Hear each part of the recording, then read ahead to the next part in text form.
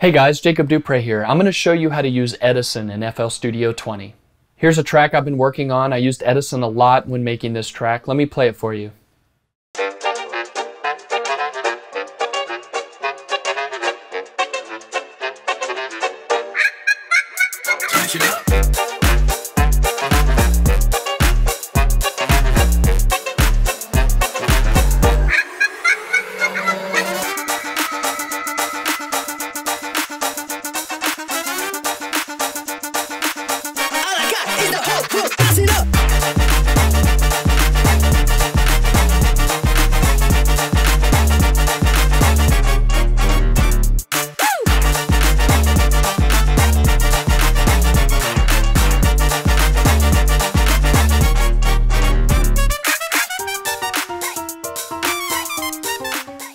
So now let me walk you through how I used Edison to make this track.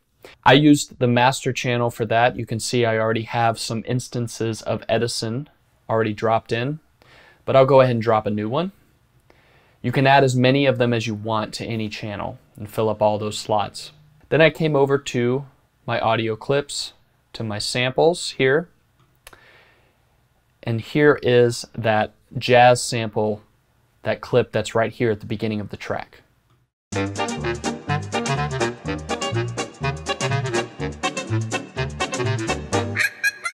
So I wanted to start with that, use that audio clip as a basis to build the entire track.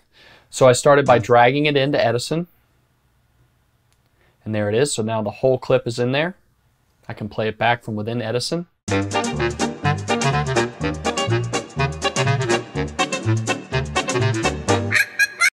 I can loop that recording by pressing loop here. I can also scrub through with this. So there's all these different sections. It's like a little song, you know, but I didn't want that. I just wanted to use the beginning. So I went ahead and cut down most of the end of the track. And you can cut any section just by clicking. You'll see, if you double click, you'll see that red line. That's where your play cursor is. So you can play from anywhere in the waveform. But I'm going to go ahead and cut from here. You can simply press delete. And now I've cut down this audio clip to be smaller. But I used just up to this point, so I'll go in even farther and cut out more of it. I want it to be able to play as a loop. So if I go to here and click loop, so that's pretty good. I can always tighten up the timing once I've dropped it into the playlist and I want to get it snapped to my tempo. Now that I've done that, I want to go ahead and make sure I don't have any clipping at the end. Whenever you cut an audio clip down, especially if it's right in the middle of sound, towards the end or the beginning, you can get a clicking sound, and I don't want to have that. Let's go ahead and make the window bigger so we can see everything better. And I'm going to go ahead and select the end here and do fade out, declick out. So I'll do that, and you'll see that it'll start here and fade that audio clip out into nothing at the end. So now I can go, by clicking this bar, I can go all the way to the beginning of the track. I could do the same thing at the beginning if I wanted to. I could just take the beginning and click fade in, declick in, and it'll do the same thing. So you'll hear in the original track that it already has a lot of low frequency information. There's drums already in it, there's a bass, there's the bass clarinet playing this little melody part. So I knew I wanted to get rid of that because I wanted to add my own drums and bass to this. So I did that by selecting the whole waveform, the whole clip, by doing Command A. So see, now it's all highlighted. And then I went to Equalize, which is this tool here. And this is very simply an EQ. It's an EQ that you can apply to the entire track or whatever you decide to select. So it has a node right here already, but you can create one by pressing Control and clicking. Then I rolled off some low frequencies by dragging this node down. I aimed for about 100 to 200 and then a slope back up here. So now that I've made this change to the EQ, I can preview it before I click accept and apply it to the track. So let's listen.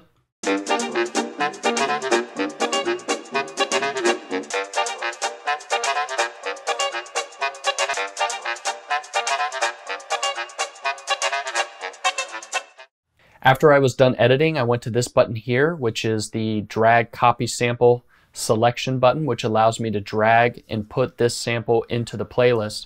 By the way, anytime I'm hovering over any tools or any menus or anything in FL, watch up here. This is the hint panel.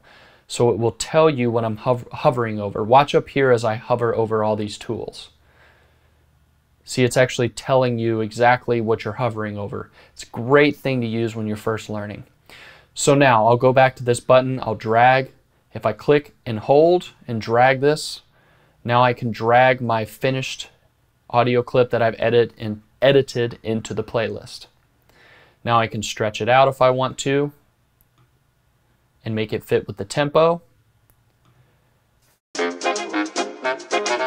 I did need to double click on it and go here to auto under the mode and time stretching to make sure the pitch wasn't altered. So now it should line up with my BPM of 110.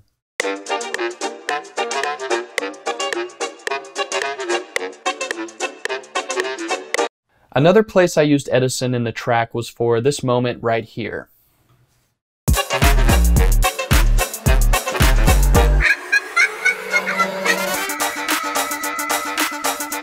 I started with an instance of Edison, of course.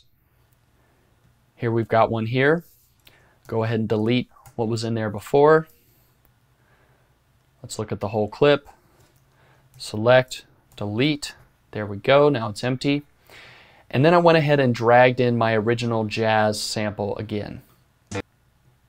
So there it is. Play within Edison. All right, so now I'm going to go ahead and delete a bunch of it that I don't need like I did before. Because what I want is just this sax note at the beginning.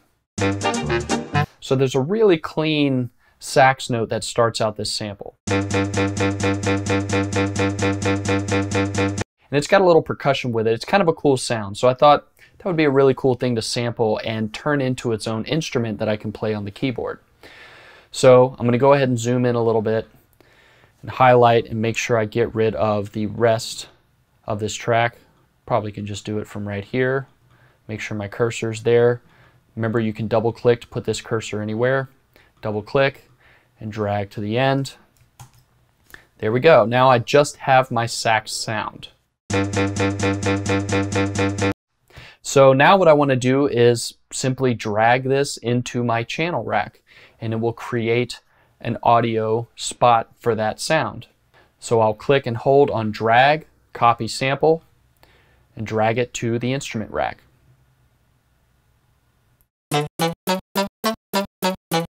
And I'm playing on my MIDI keyboard I have in front of me, so I can play it like an instrument.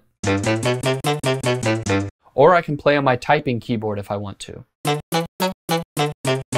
So that was me actually typing on my keyboard. And I ended up using it later in the track as a melodic instrument to make some lines that I thought was kind of cool. But I also used it earlier on to make my riser sound. So I want to show you how I did that. Of course, I started with Edison, got rid of what I was working on, and then I pressed record here. And when you press record, no matter what you play anywhere in the arrangement, whether I were to play just in the playlist, like so, or I were to go into my channel rack and play on an instrument,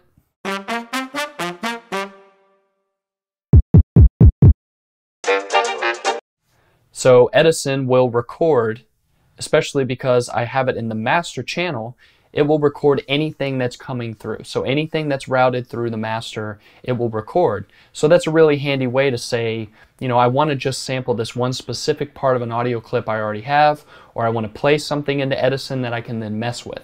So that's what I did. So I'm going to get rid of this and then go back to my sax instrument, my sax/bass clarinet, and then press record, and I'm going to play a chromatic scale starting about right here. So here we go.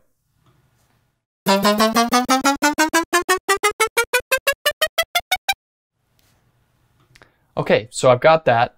Now I'm going to use some tools in Edison to turn this into a riser sound. It's a really neat trick. So I'm going to delete the silence at the end, make sure I just have what I played, get rid of a little bit more here at the end. There we go. Now I started by going to this really fun tool that's called Blur. Blur does what you think it might. Let me preview it so you can hear it. So you can hear what it's done is taken the attack on each one of those notes that I played and mellowed it out. It's added some space to it. It sounds like it has like a bit of reverb in it. So it kind of already is giving it that sound, that riser sound, like almost like an FX sound. So I can tweak the amount if I want to. I can offset, but here's with the amount up a little bit more. It's definitely too much. Probably the middle is good. I can also drag the impulse around, which gives a different shape to it.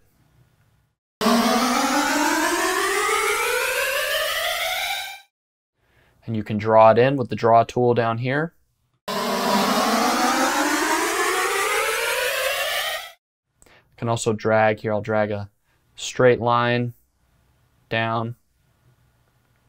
And you can turn off the draw tool, and then you can drag individual nodes around and change the curves on them just like you would do with automation. Let's say I just want to do a simple peak like this. Preview one more time. Then I'll click accept, and now it has changed my audio clip. Now what I'll also want to do, because this sound, it does go up in pitch, which makes it good as a riser, but I also want it to start soft and then gradually increase in volume. So what I'm going to do is use my fade in tool again, my D-click tool, and just select the whole thing just like I have now and click fade in.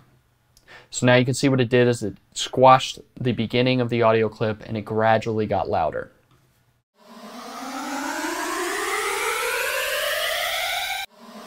And now the last thing I want to do, you can see that based on just the size of the waveform itself, that this sound is pretty soft. I would have to boost it a lot to get it to really stand out in the track.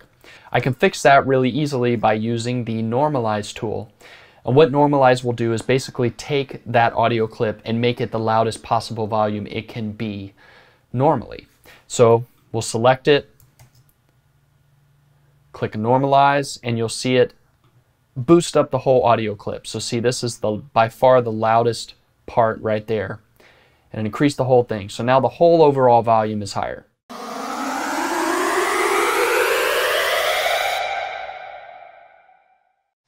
So now that I'm done editing, I'm going to do like I did before, highlight the whole track with Command A, then click drag, click that button, click and drag, and drop it in. Now the impact sound I made that comes right here in measure 9, that sound right there, I did that similar to how I made the riser sound, but I used the trumpet lick that was right here. So the way I did that is by clearing this up, pressing record, and playing just the part of the track that I need in the playlist. And you'll see that when I press play, it'll record into Edison. Okay, and that's all I need. So I'll click stop. Let's find a trumpet note. That one's good. I'll select, delete that, highlight, delete the beginning. Now I just have that trumpet sound. So what I did was highlight the whole thing, go to time stretch, and make sure the time multiplier is all the way up, which it is.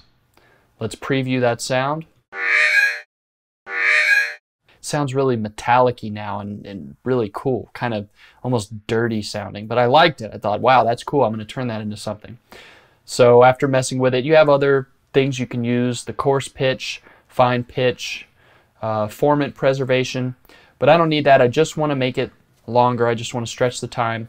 So I'm going to go ahead and click accept, and now it's changed my clip. And then I added reverb, which will add a tail to this. So I'll go back to reverb, which is right here. And you can see here you have the option to add a tail or not. If you don't add a tail, it will only add reverb just to the part of the waveform you've selected, so it won't make it any longer. But I want a tail, so it's going to add more sound because I want this to be like an impact sound. I want this effect to last a little bit longer after that measure 9, and go into that next section. So I'll click accept, and now you can see it added all this extra time to the track. This is the tail of the reverb. So let's listen to the sound. Cool, right? So that's that trumpet sound, time stretched, and then with reverb added to it. I just love how you can make really weird, cool sounds out of ordinary things like a trumpet. I also used Edison right here.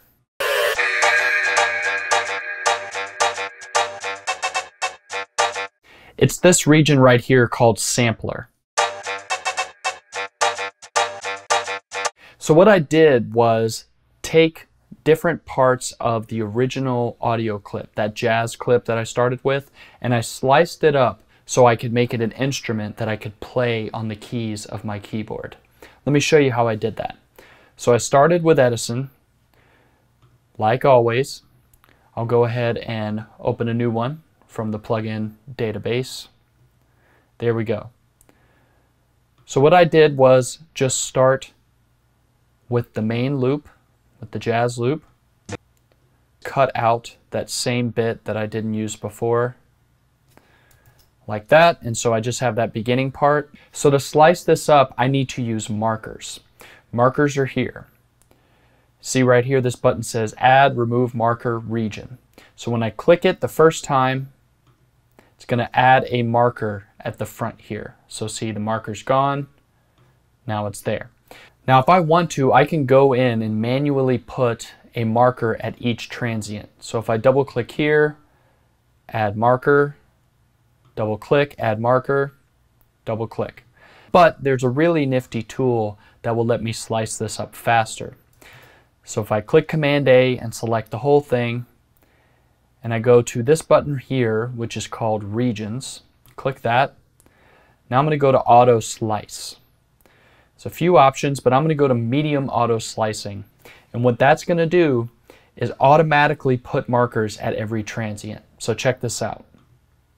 So now after I'm done editing, if I've moved some of the markers around, made some adjustments, deleted a few, moved them around, now what I'm going to do is create an instance of the Fruity Slicer. So I'm going to click the plus in the channel rack, click Fruity Slicer, there it is.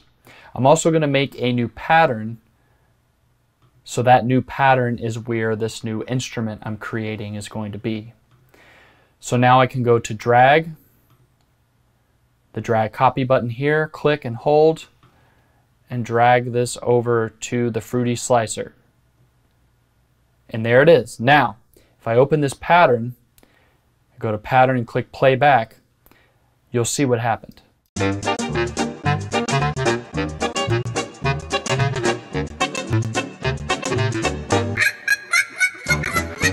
So those MIDI notes were all playing and making the song sound like it was playing back in real time.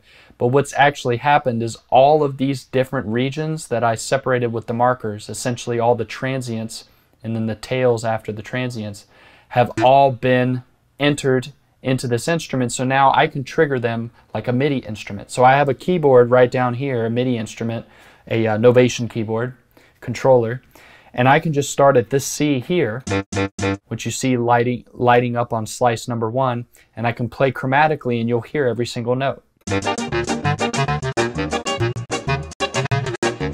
And I can play any configuration I want.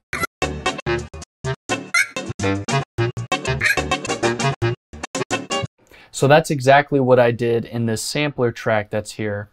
Let me delete this one that I just made, but I'll open this one so you can see. But what I did was come up with this weird pattern. I kind of liked, just placing all of the little audio clips I sliced and putting them out over the whole keyboard because I'm a piano player, so it's kind of fun for me to just sit down and play different notes and try to come up with funky rhythmic combinations.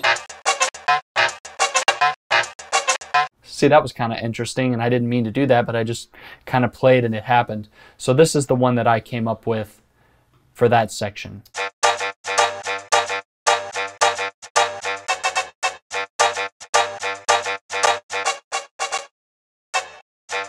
There are a lot of other good applications for this Edison and Fruity Slicer combination. You obviously could do it with drums. If you had an audio sample that had a really good kick and snare, for instance, you could sample those out. So this is really just the tip of the iceberg with Edison. It's a very powerful tool. There's so many things you can do with it. And I hope this has gotten you off to a good start and that you'll be encouraged to explore it even more. Hey, I hope you found this tutorial useful. If you have any questions, please comment them below. Thanks for watching.